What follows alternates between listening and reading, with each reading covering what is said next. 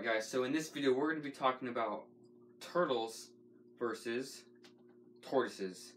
Which one's best for you?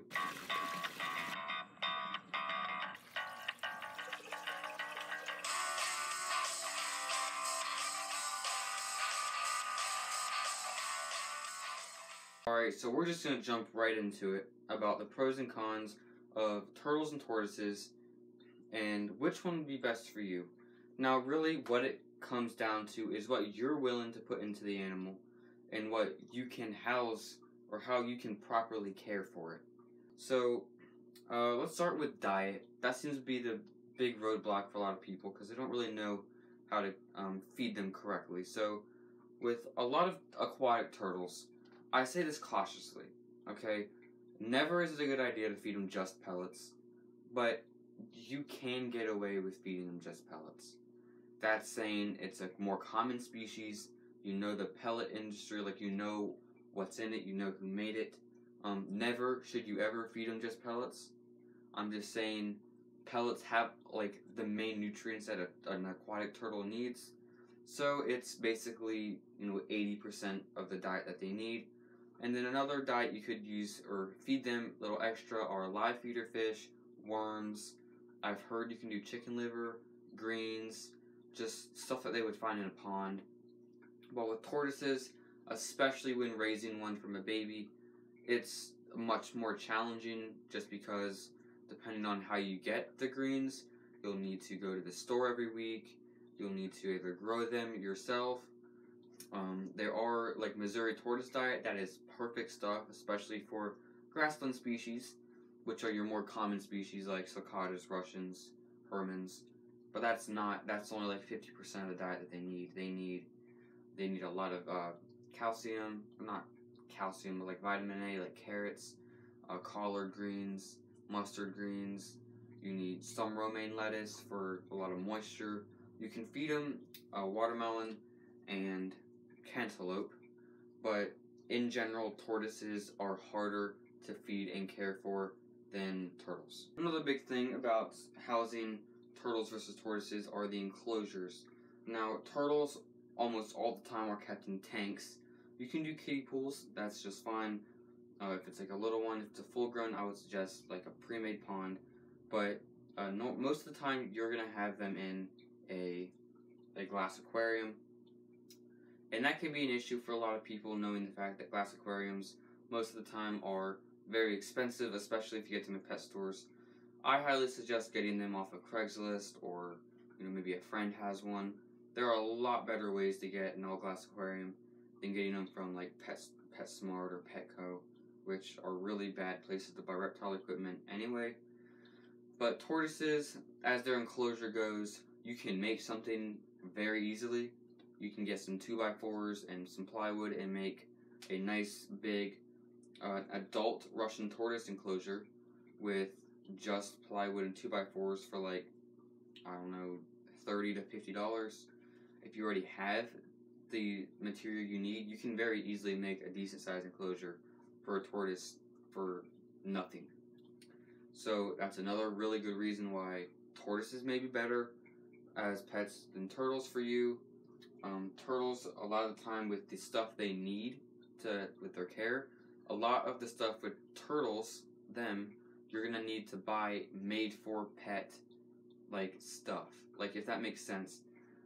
Because with tortoises, a lot of tortoises, you can go to Home Depot, you can buy a big like flower pot and use that as a hide. You could do that with some turtles too, I guess. But like with turtles, like the filter and everything, that's made for pet, made for animal products. Like I was saying, with tortoises, you can make a lot of it. You can buy it at Home Depot. Tortoises are kind of like DIY animals, if you know what I mean. You can build their enclosure, you can build their hides, you can build everything they need, except really like the light bulbs, which I guess you could do if you're like a chemist. But there's just a little topic about turtles and tortoises, and let's move on to the next one. Alright, now the next one is going to be activity level. Now, right off the bat, you're thinking, tortoises really activity level? Here's the thing between turtles and tortoises. Turtles are very, very energized, depending on the species you get.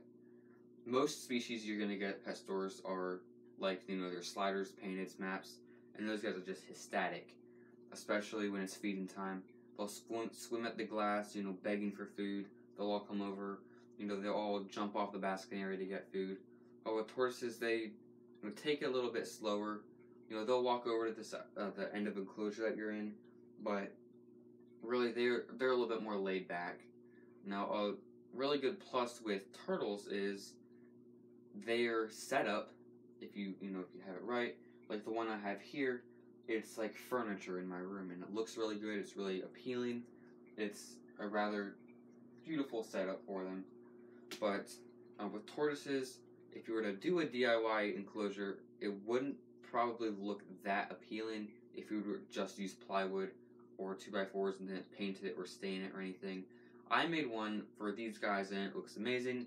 Unfortunately, that cost a decent amount of money, but definitely not something that would be a tank that size. That would be outrageous. Alright, so this is the topic that is the big deciding factor of almost all pet owners, and that is the money. Now, turtles and tortoises, especially with any reptile, especially turtles and tortoises, you're going to be spending money. I've spent thousands of dollars on turtles and tortoises, and that's not including vet visits. It's just because of the amount of animals I have. If you have one or two, especially if you have more than one in one tank, it really isn't that much money. But say a light bulb goes out, or you have to change the filter, get new filter pads, you're looking at probably a good, $10 a month. Unless a bulb goes out, then you're looking at, it really depends. I know, especially with me, all my bulbs go out at once because I get them all, I don't get them in bulk, but I get them all at once. So I spend, like $100 on light bulbs every 6 months just to get them changed because, the UVB and the UVB bulbs run out of UV after 6 to 10 months. So you have to replace them then.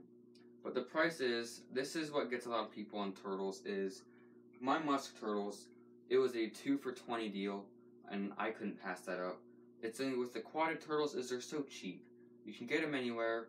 PetSmart, Petco, I don't recommend getting them any reptile there. But you can get an African side neck for $50, and it's 3 to 4 inches established. Go to Reptile Show, you can get 3 or 4 inch map turtle for like $20. While with tortoises, on the other hand, it's like $100 for just one animal, especially if it's a baby. Baby sulcatas go anywhere between $50 to $100. Russian tortoises, captive bred, are 80 to 130 to 200 in some places. But a lot of the time, people get the aquatics because they're cheaper when the animal itself is cheaper at that point. Well, here's the thing: even though the aquatics may be cheaper when they're babies or when you get them, the tortoises, you won't use up as much money down the road caring for them as you would an aquatic turtle. I mean, it's not that long ago, probably a few years ago, I was cleaning out a 40-gallon tank, and I went to pour the rocks in too quickly and cracked it. And that's another tank down the drain, and I have to worry about getting another tank. But with tortoises, you don't have to worry about that because unless you're using it in an all-glass aquarium, there's really nothing to break with a tortoise. Or, electrical things you have to worry about, like with filters, a filter burning out or a pump burning out, getting it clogged. Overall, I would say tortoises are just a little bit cheaper to care for than the turtles. This is all indoors, by the way. If you have a turtle outdoors, basically all you have to do is feed it. I have a lot of them outdoors, and the ones in the pond right now are actually hibernating. I just feed them every once in a while, and they're good. But hope you guys enjoyed this video. Hope it was you learned a little bit, a thing or two. If you have any questions or comments, make sure to leave them down in the comment section below. I like to get back to people. But yeah, thanks again for watching. Make sure to subscribe to Shelled Reptiles. I have a lot of videos, and I also take requests pretty frequently. I'm going to be uploading a lot more, so look out for that, and have a great day.